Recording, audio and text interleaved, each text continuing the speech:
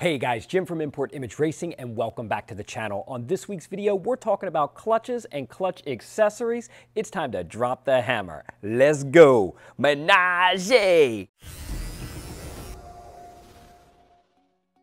Now that I've got that off my chest, we can get serious. So you're in the market for a new clutch for your Subaru, but you're not exactly sure what you need. While the information in this video will be relatively helpful, if you need more help dialing in your choice for your specific setup, don't be afraid to pick up the phone and call our helpful staff because we would love to point you in the right direction.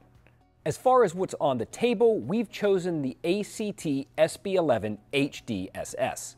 This is a full clutch upgrade including flywheel, pressure plate, clutch disc, throwout bearing, and accessories such as hardware and alignment tool. This system also upgrades your clutch disc diameter from 230mm to 240mm. Featuring a full-face sprung disc, this clutch will have a very streetable feel for vehicles up to 450 foot-pounds of torque.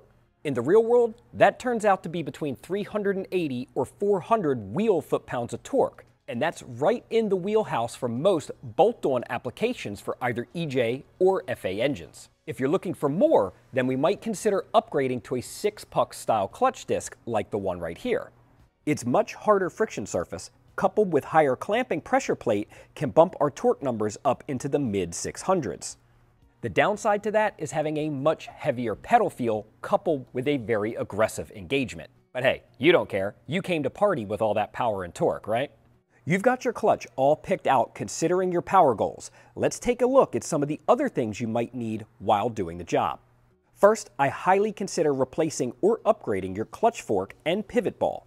For 06 through 23 WRXs, this is a super common failure point due to the brittle materials used by the factory, and are almost guaranteed to fail when upgrading to a higher tension pressure plate. You're going to be super mad if that happens to you. So long story short, don't let it happen to you, you'll thank me later. Finally, for the same 06 to 23 WRXs, consider upgrading your throwout bearing to a TSK kit. Another common failure point is the aluminum input snout inside the bell housing of the transmission. Constant friction between the bearing and snout causes wear that will permanently damage vital components. This kit has a replaceable steel sleeve coupled with a larger diameter throwout bearing that will prolong the life of your transmission and offer an easily replaceable surface in case something does go wrong. Thanks for taking a look at just some of the clutch options for EJ and FA Subaru applications. Once again, if you have any questions or concerns about what's right for your vehicle, don't be afraid to pick up the phone, call Import Image Racing, and we will gladly help with your clutch choice. For more parts just like this, plus tons more, be sure to hit up importimageracing.com for all of the best deals on the web and in the world, and we'll catch you on the next one.